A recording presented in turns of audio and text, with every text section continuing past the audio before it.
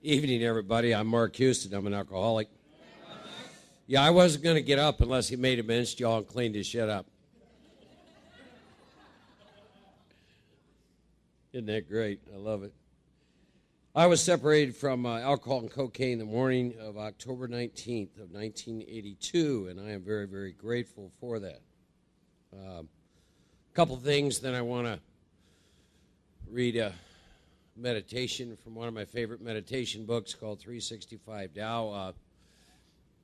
I've really had a amazingly relaxing, energizing time since I've been down here, and over the years, when I feel led to come and be a part of something like this, that is not always my experience. So it has been it's been great, just great. I want to thank each and every one of you who contributed to that. I do know there's two elements to that. You know, the longer I get sober and the less I operate in fear, the more I demonstrate love, then strange enough, there's never anything between me and you anymore. There's no such thing as separation and fear.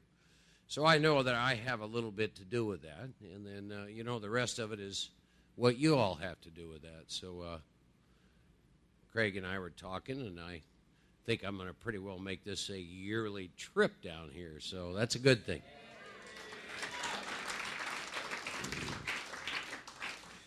And I'll do my best to bring more and more of my pals down here with me.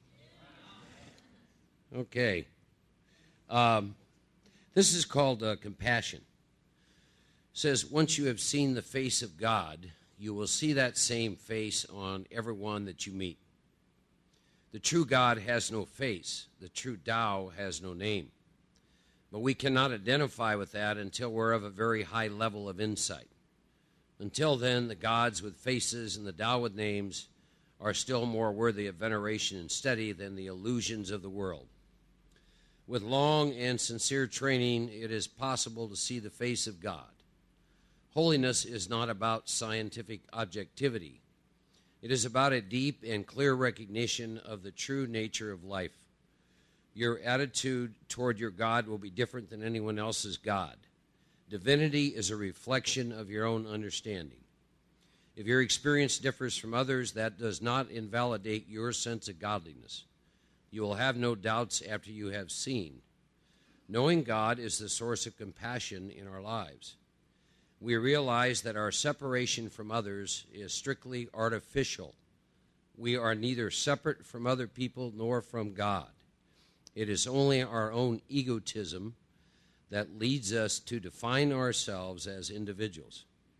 In fact, a direct experience of God is a direct experience of the utter universality of life. If we allow it to change our way of thinking, we will understand our essential oneness with all things. How does God look? Once you see God, you will see that same face on every person you meet. Came into the rooms of Alcoholics Anonymous, and first and foremost, became a part of the fellowship. And then I met a man, and the man took me into the big book of Alcoholics Anonymous and said, there's a set of precise, specific, clear-cut instructions, and if you're willing to work these with me, you'll have a revolutionary experience, and you will see the face of God. And I thought he was smoking reefer when he said that to me. But you know what? That has exactly been my truth. That big book is amazing. Over the years, some of you might relate to this. I was really driven down what I call the path of knowledge for periods of time, trying to understand what had happened to me, understand God, if you will. And by the way, I didn't choose that either. I got sent down to Kerrville, Texas in 1991, small little community down there, and I started a group down there called the Carry the Message Group and started sponsoring a bunch of men, and I had to look for my teachers sometimes in tapes and books and all kinds of stuff, and so along the way I wound up studying for 3 years with a Native American medicine man, doing sweats and walking the red road for a while. That was an interesting experience because Texas has got a lot of Baptists in it, and I had one next door to me, and in the back of my yard, I took a bunch of stones and I made a circle in the red road, and I would sit out there and meditate, and I found out later he thought I was a pagan worshiper.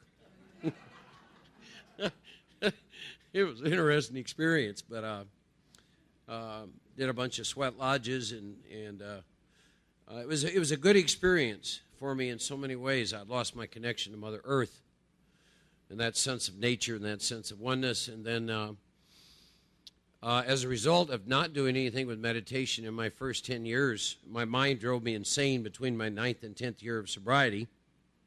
That's the truth. And so I really became a student of meditation. You know, of course, it's mentioned in the big book. It's very clear that we're supposed to do that every morning.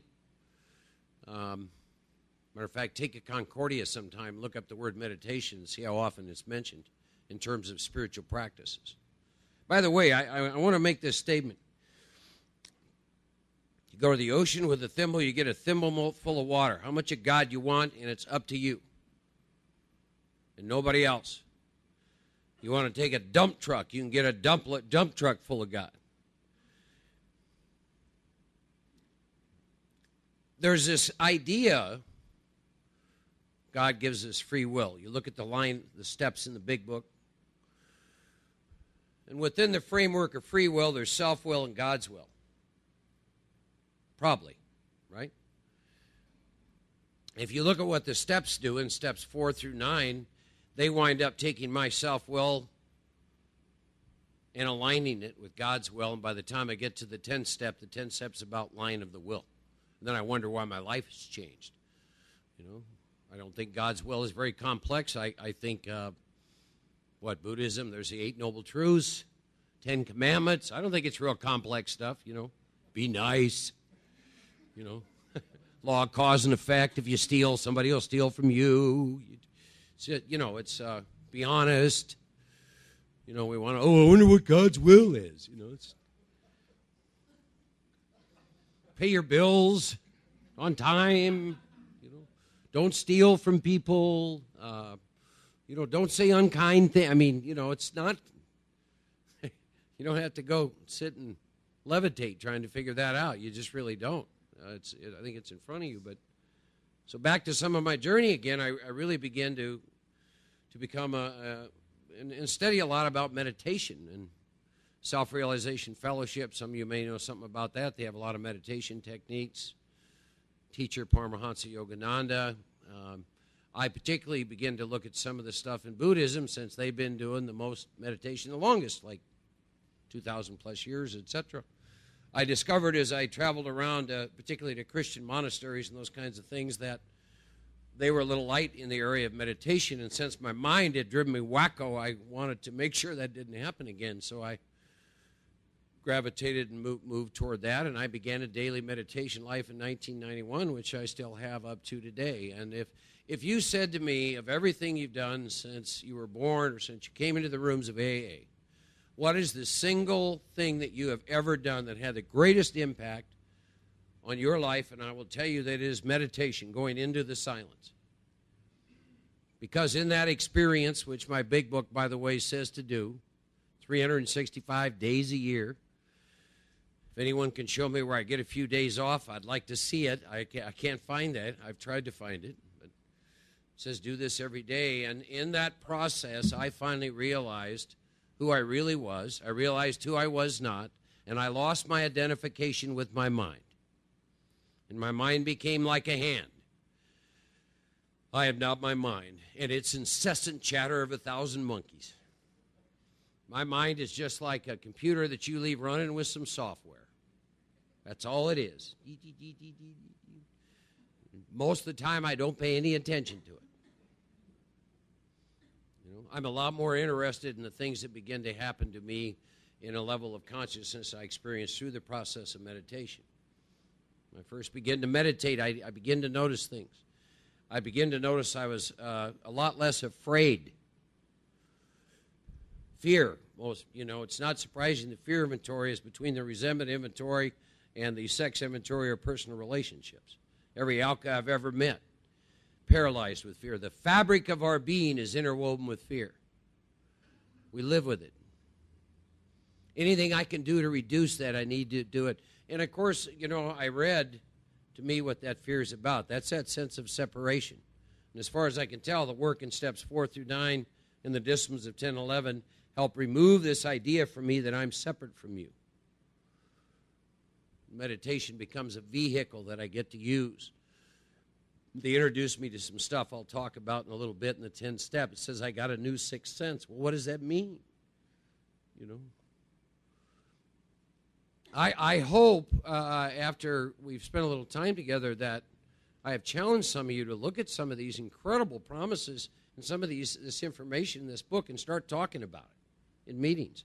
Why aren't we talking about the sixth sense in the 10th step? Why aren't we talking about in the 10th step it being the line of the will? What does that mean? Why aren't we talking about being an agent of and for God? Why aren't we talking about that stuff? Why aren't we talking about we have recovered and been given the power to help others? Right? I think it's really powerful, powerful stuff. Juicy stuff, man. Why aren't we talking about we've entered the world of spirit, and from now till the day we die, there's a way we can stay in that world of the spirit and grow an understanding of effectiveness and take it into every area of our life. All of our relationships and our work, everything, every area of our life. Why are we talking about that stuff? I don't know. That's a lie. I do know. We talk about what we're doing. I'll say it again. We talk about what we're doing. We don't talk about what we're not doing. That's why. I cringe when I go to meetings. Anybody have a topic? I'm going, oh, no. Just where's the, where do they come from? Self-pity, or depending on the size of the population, it might be traffic. It's just crazy. But there's such incredible stuff to talk about. I want to go back. I was talking a little bit earlier to a young lady who talked about a lot of experience with relapse. And I've worked with a lot of men and a lot of women who have chronic relapse history, and God has used me to help those people. And what I find that all in common is they have never understood the first step. Most of them think that alcohol and or drugs, your drug of no choice, whatever that is that you think is your drug of choice, they think that's the problem. See, if alcohol was my problem, just not drinking would be my solution. Do you get that? And the big book would be 2 pages long. It'd say, just don't drink. Unfortunately, alcohol is not my problem. It is a symptom. Big book waits till I get up to the 4th step to present the idea of what is wrong with me. And my problem is I'm brutally selfish. And I think everything is about me. Selfishness, self-centered is the root of my troubles. And for whatever reason, if that doesn't leave me, go away from me, I become so angst and diseased operating in the world that I drink to treat that. So the whole issue has never been about alcohol. The whole issue is I think everything's about me. Right? Selfishness. And the book goes on to say, above everything, Mark, you better get rid of your selfishness, or your selfishness will kill you. That's what unbeknownst to me, when I came into the rooms, that's what I was up against. Drinking is a byproduct of that. All you got to do is look at all the examples I think the book gives you to see the truth of what the book is saying. For example, there's a whole chapter devoted to working with others, correct? As a matter of fact, that chapter goes on to say when all else fails, work with someone else. So let's see. Let me think. What would be the opposite of selfishness? Working with somebody else. Right? Gee, I wonder why that's in there. Well, See, if I'm sitting across working with another alcoholic, I totally lose my connection with me. Now, I don't know about the rest of you, but if you live with me all the time, you would want to lose that connection at times. That's why I sponsor a lot of people. I really need to get away from me for long periods of time. Incessant dialogue starts, right? Your committee, you all... By the way, are you doing a good job identifying your host of characters? You got up this morning, your little table with all the different committee members, right? You got Mr. AA guy, Miss AA, spiritual man, spiritual woman, and whatever else it is. You got a husband probably, got a wife, right? Got a businessman, got a retired businessman, got the timeshare condominium seller. He's down here. Got a boat captain's down here. I mean, you got all kinds of different stage characters down here, right? You know, you got the cooks and but it's all your little host. All those voices. How you doing? How you going? You got to go do. You know, had him get a cup of coffee, and it's already got you out to 10 o'clock tonight, right? I tell people there's a reason we shoot ourselves in the head instead of the foot. It's to stop the voices. Somebody's got to chair the meeting. Probably helps if it be the spiritual man or spiritual woman. So the first step, craving the body, obsession of the mind. Experientially driven, not rocket scientists. Doesn't take a lot to tell if I'm a real alcoholic or a real drug addict. If I'm the guy on page 21. When I take a drink, do I lose control, power, and choice over how much? Yes or no? Go back into the drinking. Sober, do I have a mind that takes me back to it? Do I commit the most insane act of my life stone cold sober? Because if you've lost power, choice, control once it's in your body, and then you have a period of sobriety and go back to it again, that, ladies and gentlemen, is called insanity. See, the relapse ends when I take a drink. Doesn't start then, it ends then. It ends then because I'm going to break out in a phenomenon called craving. My last drink lasts a year and a half. I love it. I hear people sit in the rooms, they talk as though they know what would happen if they took a drink. If I knew what would happen when I took a drink, you'd have another speaker. I don't need to go to the rooms anymore. My problem is when I take a drink, I don't have a clue what would happen. I'm serious. My last drink lasted a year and a half. I thought I knew what was going to happen. I didn't. Drank for a year and a half. Right? See, that's me. That's my experience. I'm a real alcoholic. Do I believe that? Do I believe that no human power can separate me from alcohol and drugs and keep me separated? I'm probably like most of you. I quit drinking a whole bunch of times. Quitting was never the issue. Could I stay quit on my own power? No. That was my experience. So am I what the big book says at the bottom of page 43. Once more, Mark, at certain times, has no effective mental defense against the first drink. Mark, is that your experience? Yes. Mark's defense must, M-U-S-T, come from a power greater than himself. I became a seeker of power once I saw the truth of that sentence. I became that then, and I still am today. Now, some people call it God. I wasn't interested in God. I was interested in the power behind the name. Do you get what I just said? I was interested in experiencing the power behind the name, and I wasn't interested in believing in God. Most people I know walk into the rooms believing in God. Well, let me ask this question. How many of you believed in God and drank a lot?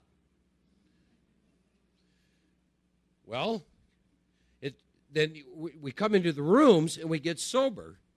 Must not have anything to do with believing in God then. What does it have to do with? It has to do with experiencing the power behind the name. I mentioned this to you the other night. The trap of thinking that because you believe in God, you do. It's a great trap of the ego.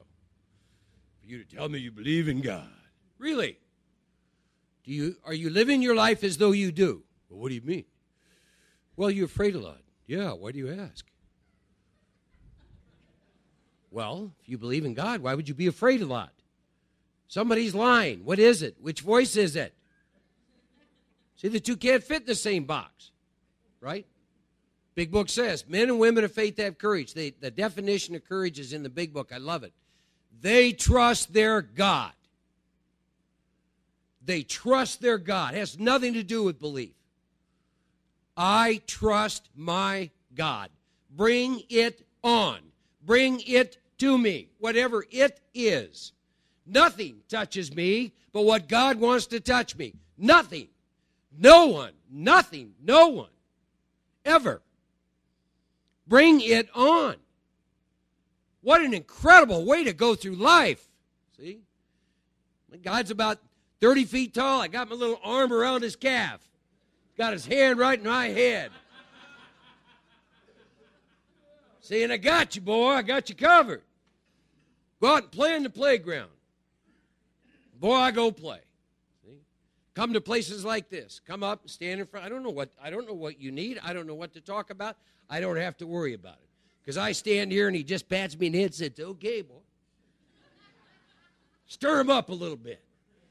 Got some old people down there resting on their ass too long. Stir their butts up a little bit. Haven't written inventory in too long. Their goddamn sphincter muscles getting too tight.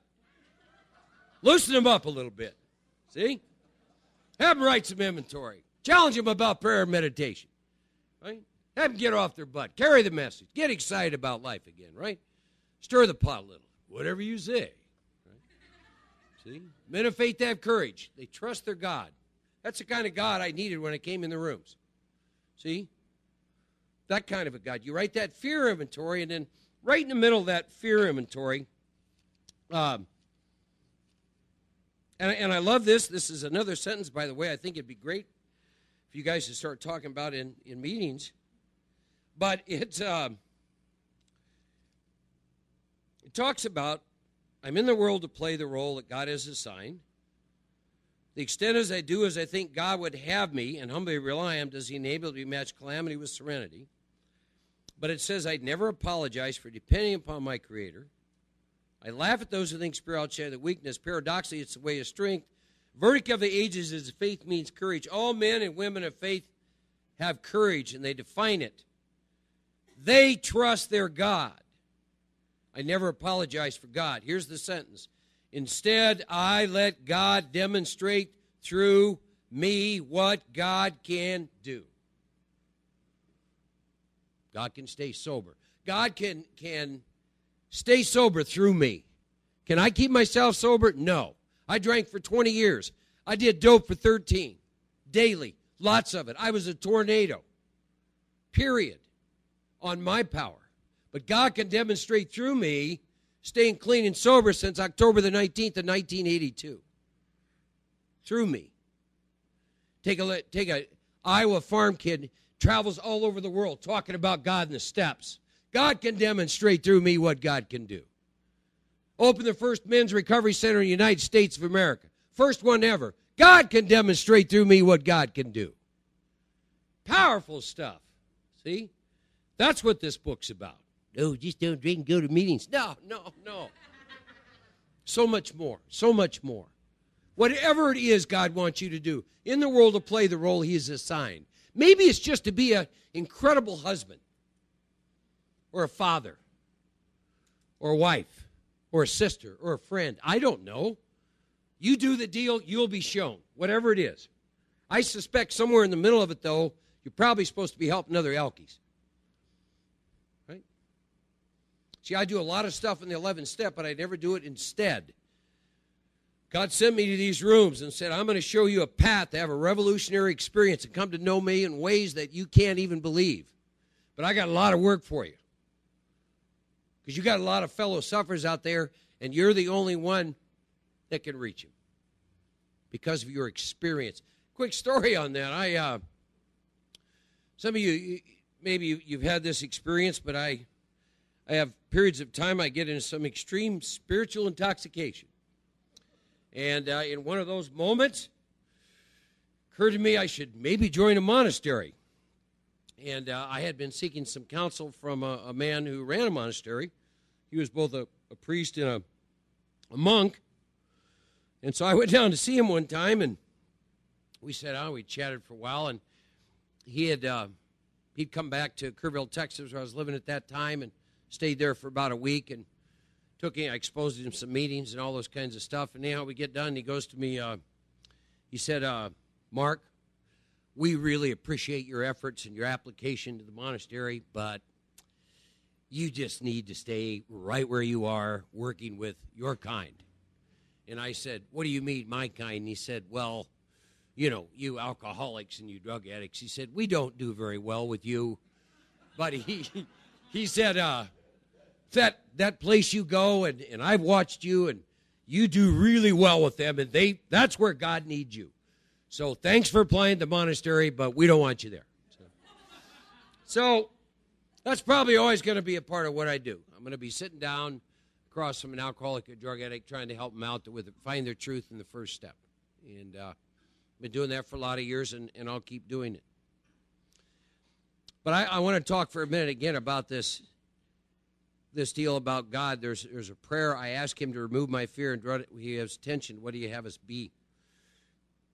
I want to talk again briefly about this thing of fear, because I think it's so instrumental in why sober we live miserable lives, why we don't reach for abundance, and I know it contributes to a lot of relapse.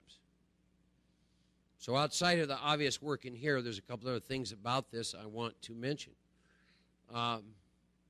One is, let me ask this question.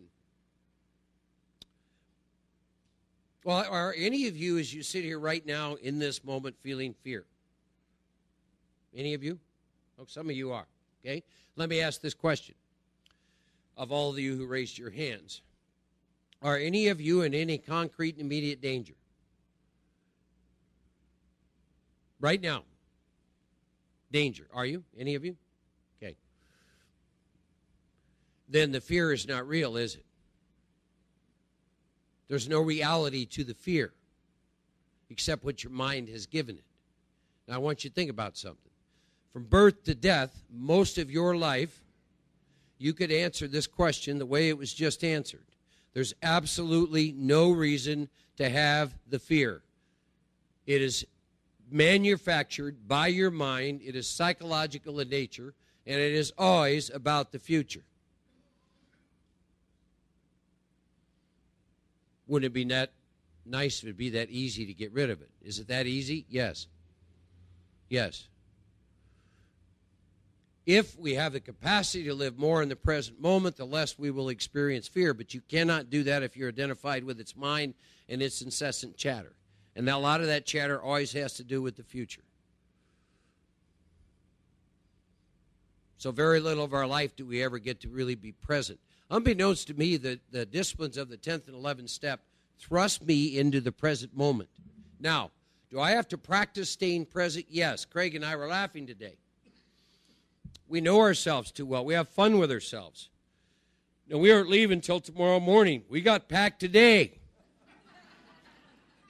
See, I know him. He was trying to pretend he was really in the moment. He was going to do it in the morning. And I go, yeah, you betcha. Comes out about 1 o'clock this afternoon. Yeah, you're right. I'm packed. Right? So, see, we realize that it's going to be there. Right? So we practice. Come back. How? Grab this. Breathe. Anything. Come back to here. Be here. Be here. Be with you. Be present to where I am. The only place I can meet God. The only reality of my life. There's no other place to meet God. You don't meet God down here or back here. Now, within this breath, this context is the only place I can come to know God. There is no other place. Oh, okay. Because the 10th and 11th step, if you look at what the 10th and 11th step really ask you to do, the strict spiritual disciplines of those steps, and they are strict. If you don't believe me, you take him to some man of the cloth sometime. And say, by the way, I'd like you to read about the 10th and 11th step and tell me what you think. Most of them would say, if my congregation did that, they'd be close to enlightenment. Why? Because it does. It tells us every morning, do all these prayers, meditate. Do all this stuff during the day, and then at nighttime, do an evening review, answer all these questions, do more prayer and more meditation, and do that every day till you die.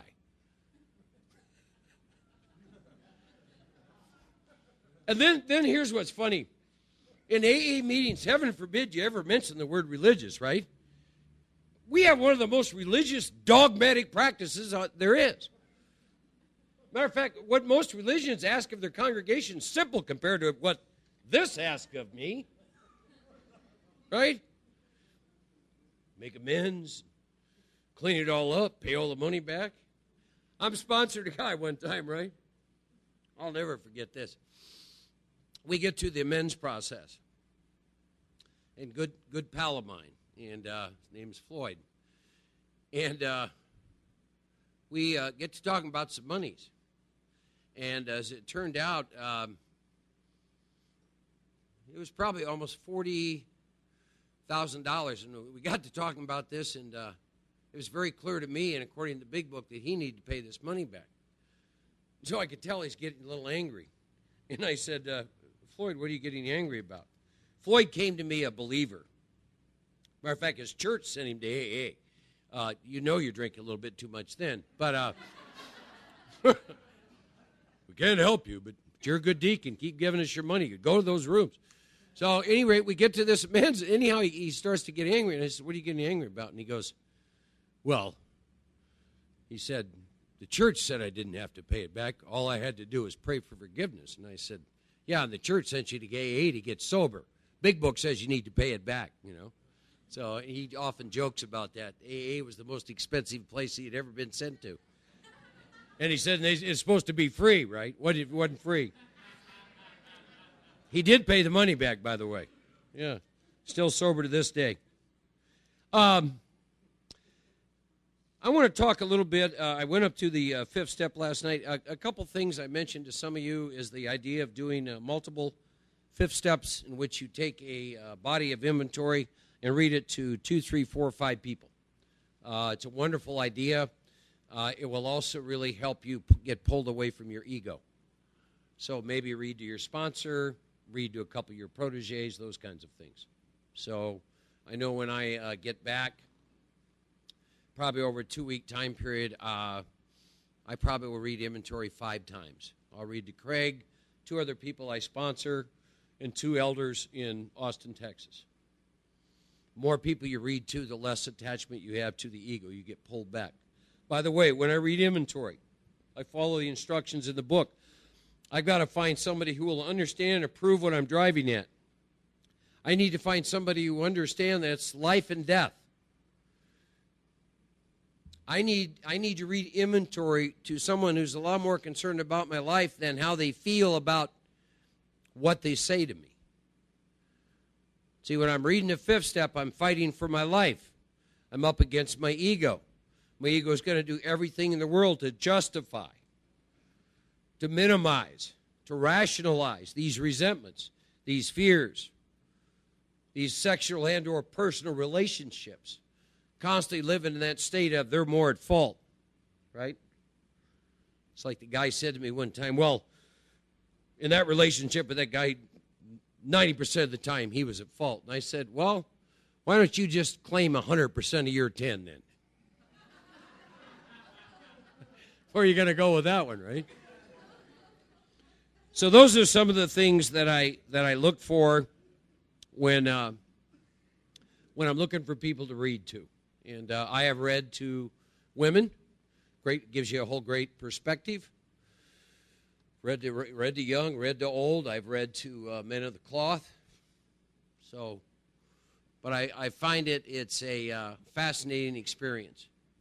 Normally, every time I get ready to read, I review the instructions from page 70 to 75 so that I stay clear of what I'm about to do. I'm about to face and be rid of that which has me blocked from power I need. I'm about to look at the exact nature of my defects as a result of attempting live my life based on self-will. That's what the whole purpose of this is about. It's not about anything else. It's not about I'm trying to win an award for being a neat guy. It's that I'm blocked from power. And I need to get rid of that which has me blocked from power. So I read the inventory. And you get done with the inventory, and then you have the incredible fifth step promises. And then I wanted to talk a minute. To me, there's spiritual virtue in following instructions. When I'm done reading inventory, then I go home, and the book says I need to find a place where I can be quiet for an hour. So I take a timer, and I set it for 60 minutes. And I click it. Now it says I'm going to carefully review what I have done. So I like to close my eyes and review in a general way this inventory that I just read. Now there's a prayer in here. It says I need to thank God from the bottom of my heart that I know God better. Now, I don't know if any of you ever thought about this,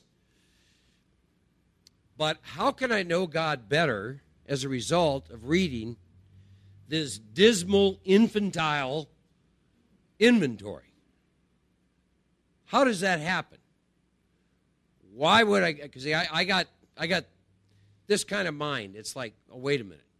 Why do I know God better as a result of reading that inventory? I'll leave you all to ponder that. It's a great question, isn't it?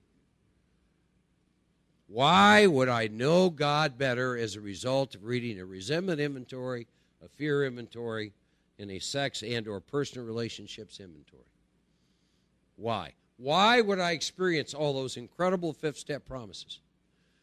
Now, some of this I want to throw out to those of you who haven't written in a while or struggle with writing inventory. If you had a clear idea of what could happen on the other side of inventory, you wouldn't bulk at inventory. It's kind of like trading in a new car every year or something. I don't know. Great stuff. See? And it goes on and it says, taking the book down from the shelf, I turn to the page which contains the 12 steps. I carefully read the first 5 proposals. I ask if I've omitted anything. So I read each question. I sit with it. Powerless over alcohol. My life's unmanageable. Boom, sit with that. Came to believe that a power greater than myself. And you go through it in that fashion. I'm building an arch through which I walk a free man at last. They refer to this construction site stuff with some frequency in here, in particular in the 5th step. It goes on and says, is my work solid so far? Are the stones properly in place? I don't know if, a lot of times I take people through and we get to this and they've been around the program for a while, and this question about the stones, I don't know if you know this, but earlier on the big book told me that the 2nd step was the cornerstone and the 3rd step is the keystone. And if you don't know that and it asks you that question, you'll just go, well, I don't know what that means, but I got too much pride to ask anyone. I'm just going to move right on past. Right? How many of you have been sober for a while and didn't know what the stones were? Or the stones properly in place? Right? The stones for what? To build a spiritual arch through which you walk a free man and a free woman. The last stone in place is the 12th step. That's why. To be entirely rid of self, ladies and gentlemen. To walk through that archway, right? Are the stones properly in place? Have I skipped on the cement put into the foundation? My first step. Do I know what's wrong with me? Have I tried to make mortar without sand? All kinds of construction questions. On page 75, I thought it was about not drinking. They're building houses, for God's sakes, right? See? Timer goes off. I finish the hour. Boom, turn to 6th step. How do you know when you're ready for the 6th step? When the timer goes off and you're done with the hour. That's how. Real complex stuff, you know. If I can answer to my satisfaction all those questions, I then look at step 6. I've emphasized willingness as being indispensable. Now, this next question is the only an alcoholic drug addict would ask this question. You've looked at all this material, you've written these inventories, you've read all this. You understand by then selfishness is your problem. It's the reason you drink, do dope, etc., etc. Now here's a question we've got to sit with it. It's kind of like the question, do you want to die an alcoholic death or live on a spiritual basis? And we go, well, could you elaborate on what dying an alcoholic death means, right? But here's the question. Am I now ready to let God remove from me all the things I've admitted are objection? We've got to sit with that. See, God's funny. Think about this. He took a tribe of people that were so asleep or think we're God, right? So it's like, I can just see him. He's talking to St. Peter, and he goes, well, we're going to have to trick him. He said, here's what we'll do. In the 2nd step, first of all, we'll convince them they need power. The 2nd step, we'll let them invent us. It says, come up with your own concept, right? They can invent us. Hell, we don't care. It's obvious everything else we put down there don't work with them anyhow. So they'll come up with their own concept, right? They get to invent me. Then in the 3rd step, we're going to let them make a decision to turn their will and life over to that which created their will and life. Right? Do you get that? I'm going to make a decision to let my mom and dad be my mom and dad. Right? I mean, think about it, the 3rd step. I'm going to make a decision to turn my will and life over to God as I understand God. Well, what created your will and life? Well, God did. Right? You see? But then, here we go. We're back to 6. Well, remember who we're dealing with. So even though they've seen all this, we've got to let them think they have a choice. Right? So you have a long list of all these defects of character, which lead to you drinking, winding up where you wind up. Am I ready to let God remove these things that I have admitted are objectionable? Oh, this next one's even greater. It's a question of faith. Can he now take them all, every one, right? If we still cling to something we'll not let go, we ask God to help us be willing.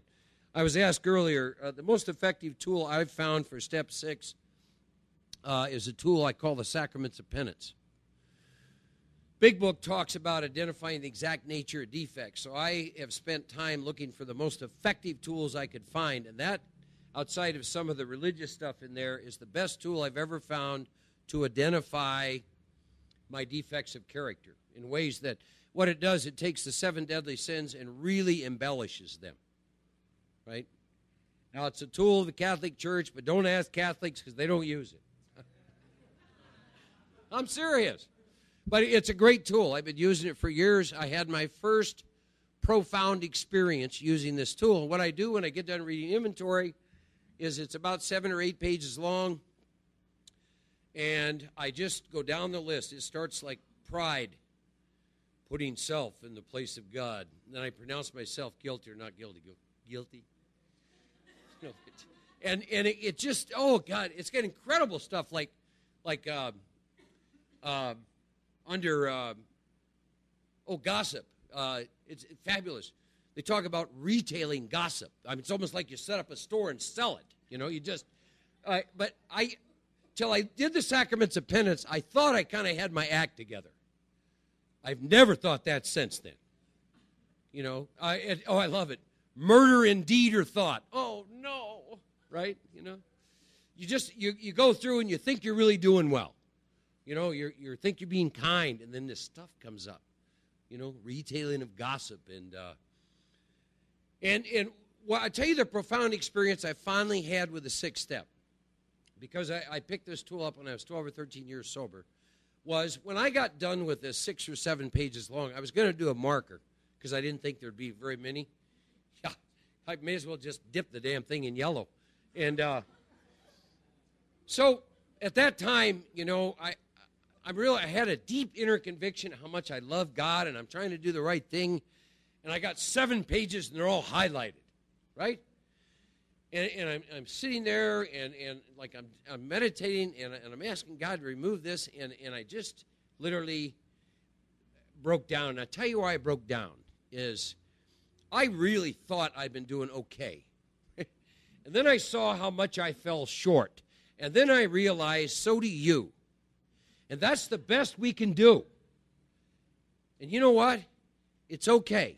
It's okay for you, and it's okay for me. And, man, I got it. It was okay for me to be Mark Houston that day. There's nothing to arrive at. You know, as good as I wanted to get, man, I fall short. And it ain't going to get any better than that, right? I don't expect to get enlightened while I'm here. It's just I fall short too much. I stumble. I hit my knees. And so do you. And in the middle of that, you and I got very equal. There was none of this up here and down here and that kind of stuff. And then not too long after that experience, this same man who said, I don't want you in the monastery, I want you out there working with your people, he was sitting there in his own way, was doing his own sacrament penance thing, and he breaks down crying. Now, this is a guy that he lives in a monastery. He prays 6 times a day, starting at 3 a.m. in the morning. He's devoted his life to prayer and meditation, and he's sitting there weeping because he falls so short. And I'm watching this, and I'm having this experience with him. And that was my first profound effect with the 6th step and defects of character, and seeing why I need to come back to God, and seeing that I fall short, seeing there's no arrival place, seeing the necessity of prayer, of meditation, of forgiveness, all of those kinds of things, and getting on an equal footing with you, realizing how most of those defects, the firing mechanism for them is fear. The major firing mechanism, if you just work with the big 7, pride, greed, lust, anger, sloth, gluttony, etc., fear is the firing mechanism for my defects of character. And the less fear that I'm in, the less I exhibit those. So that's a tool. Any of you interested in getting a copy of that, I've got plenty of business cards with the email. I'll be happy to send it to you if you want it. 7th step, Simple prayer. God, take all of me, good and bad. Right? Okay. 8th step. I believe the 8th and 9th step have a tremendous amount to do based on what your sponsors have done with the 8th and 9th step. Here's what I mean by that. If you think about this, everybody in this room, our lineage could be traced back to Bill and Bob, correct? Everyone in the room.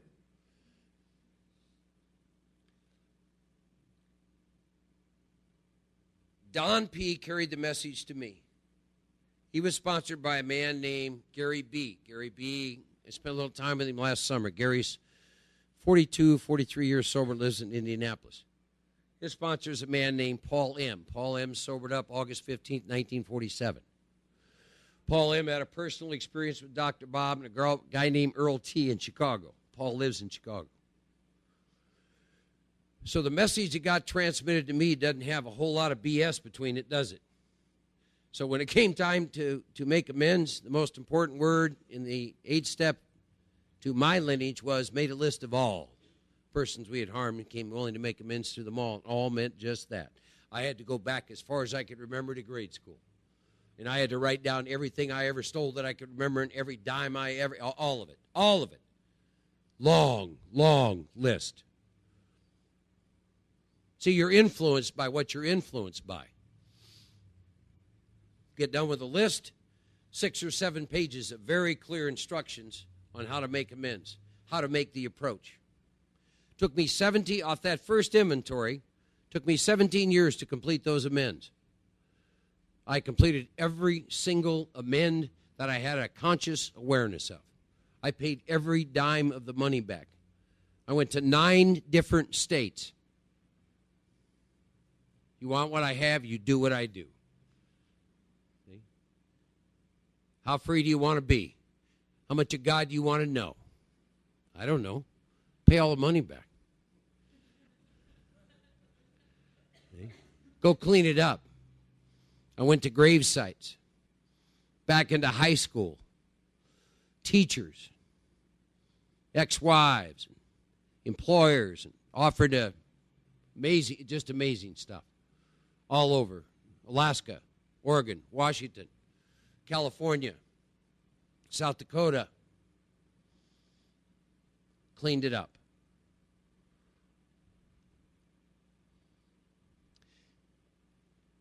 It is difficult for me to describe what it was like the day that I made the last amend that was in my state of consciousness. Here's the other piece that happened to me, I think, that day, why I look at the big book and its promises, 9th step. Is that day I lost my fear of dying. If you lose your fear of dying, you have no fear of living.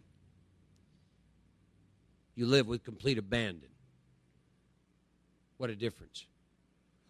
That's why I like to stay current. See, if I died today, my slate's clean. As far as I know, ladies and gentlemen, I resubmit to the first 9 steps. I want to keep it clean. Now, there's a theory. Don't know if this is true. Some people like the idea of there's reincarnation. I don't know about that. It's kind of like a priest one day. He was telling me what he thought was going to happen to me when I died, and I asked him if he had any experience with that. And he said no. And I said, I'm not interested in your opinion. I'm sorry. I'm not. I'm an experienced kind of guy. But in the event that there's such a thing as reincarnation, part of that whole theory is the way you left is the way you'll come back. So in the event that that may be true, my slate is clean. I love my tribe, but goddamn, this has been a tough life at times, right? I'd like to come back just, I don't know, maybe live in the same town my whole life or something, marry once instead of 4 times, just different things. Who knows? But that 9th step will thrust me into the 10th step. And I want to talk a little bit about 10 or 11. And I could go on, I could spend a whole weekend on the 9th step. But the instructions in there are fairly clear. I want to talk some more about some of the stuff that happens when we hit this 10th step. There are, how many paragraphs? Let's see, 1, 2, 4 paragraphs in the 10th step. Very seldom do we ever talk about the last 2. And visualizations help for me.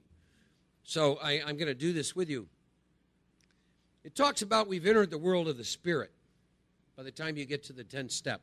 Starts out like this. It says, this thought. What thought? The thought of finishing your amends. Brings us to step 10, which suggests that we continue to take personal inventory and continue to set right any new mistakes as we go along.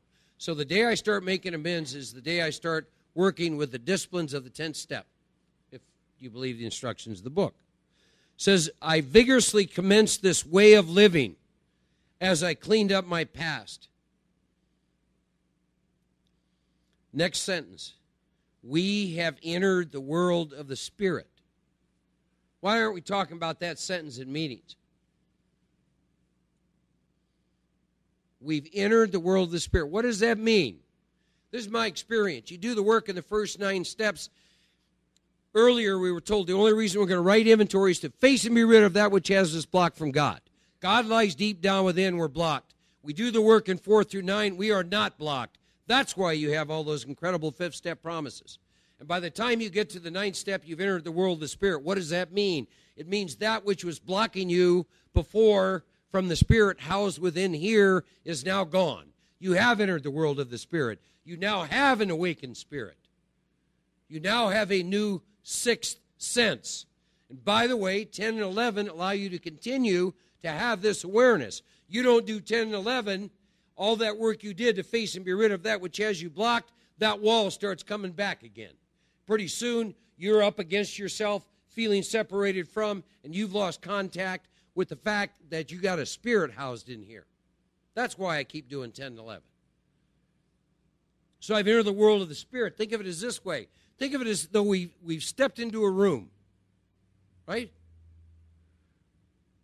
And this language, gentlemen, ladies and gentlemen, the 10th and 11th step is new language. It's not language to appeal to your cognitive mind. It is language of the Spirit. It's a whole different language. It's saying my next function is to grow in understanding and effectiveness using your awakened spirit. Go here, do this, boom. You see what I'm saying? I mean, look at the series of events that took place to have all us here this evening.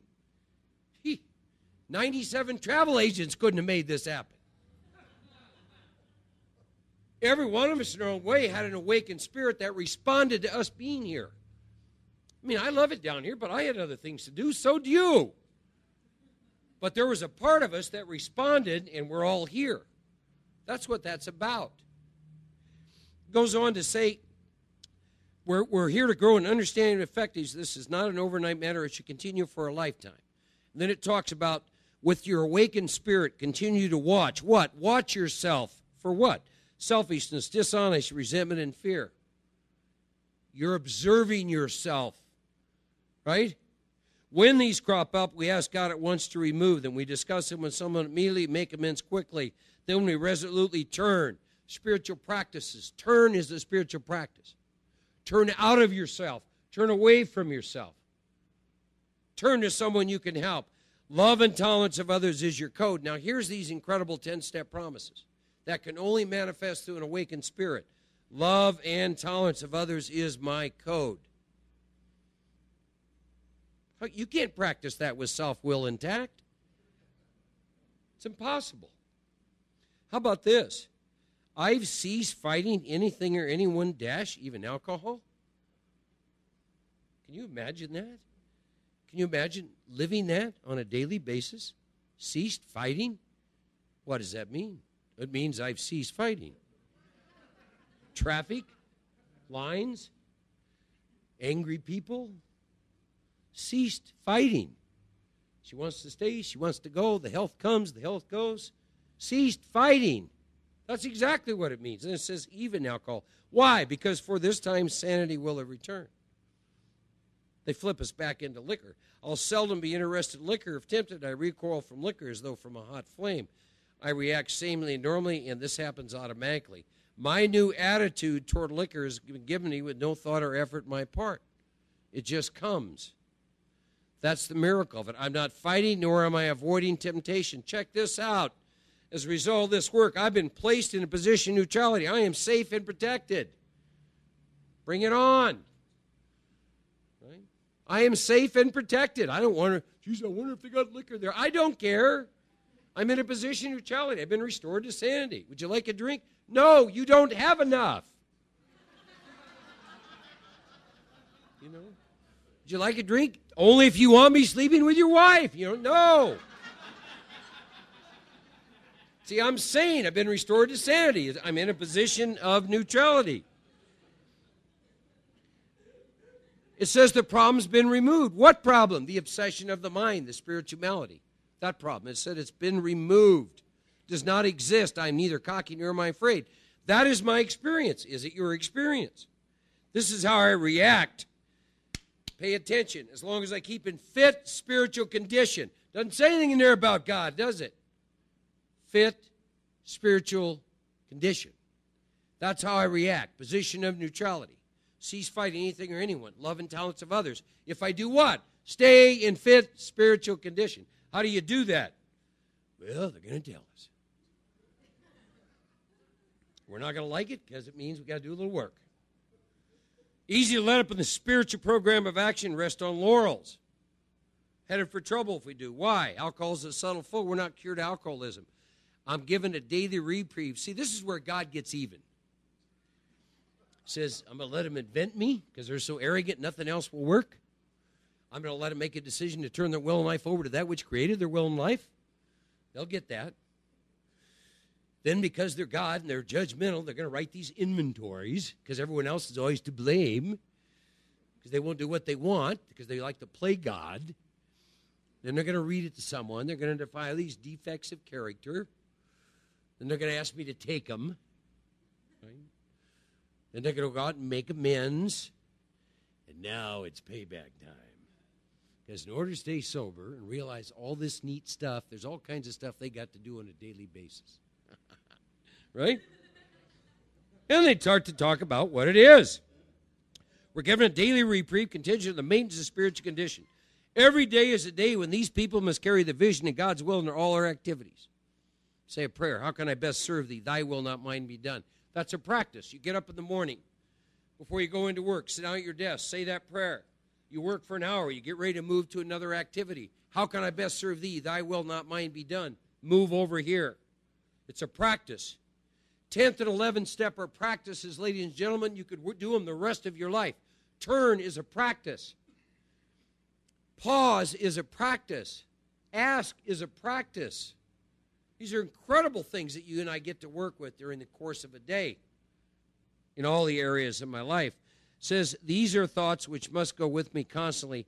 I can exercise my willpower along this line. All I wish is the proper use of the will. The 10th step is about the line of the will. I want you to think about this. You did your evening review. You're a little sunbeam for God. You went to bed and slept great. Little eyeballs pop open, right? Little committee starts talking. You make your coffee. You sit down. Upon awakening, we consider our plans for the day. And then you start saying your prayers and doing your stuff, and you meditate. You're hooked up. Line of the will, right?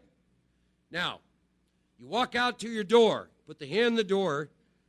There's going to be someone in the parking lot blocking my car. You're already a little off the line.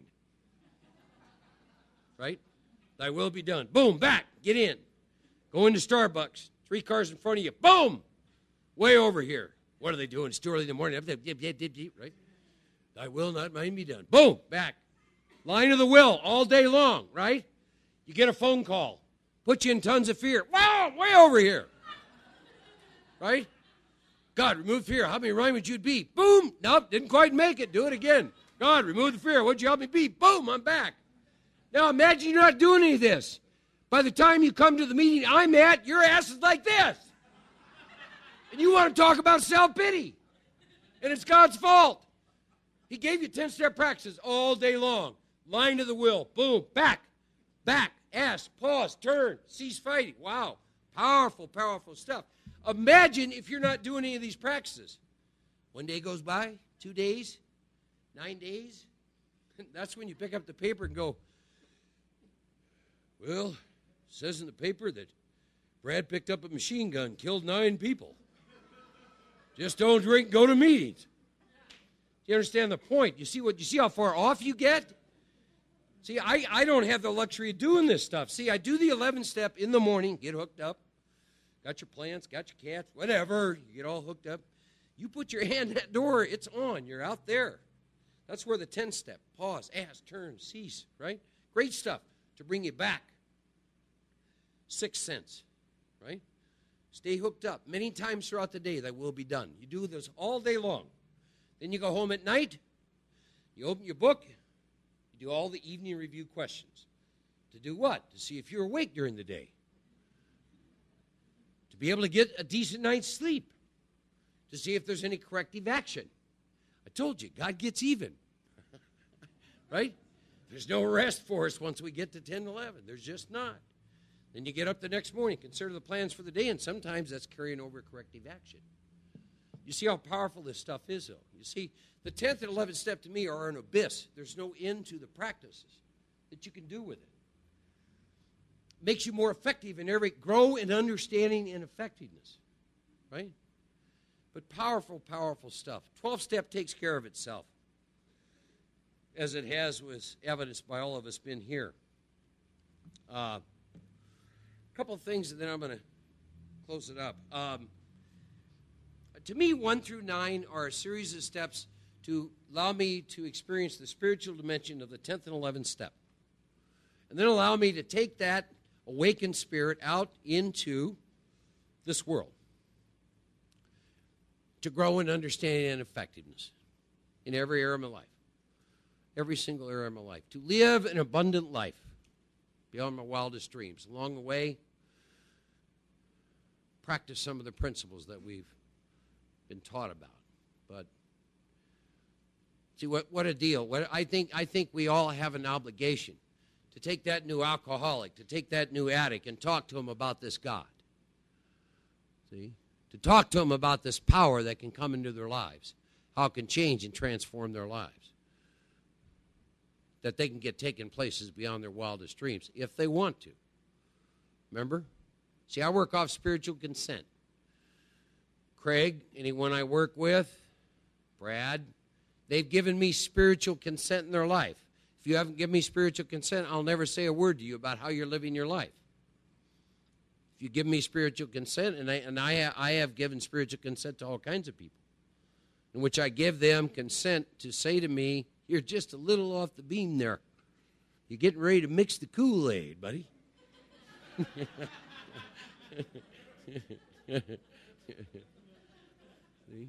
See, I'm the kind of guy, you give me enough space, I'd be like David Koresh. We're holding up, we ain't coming out.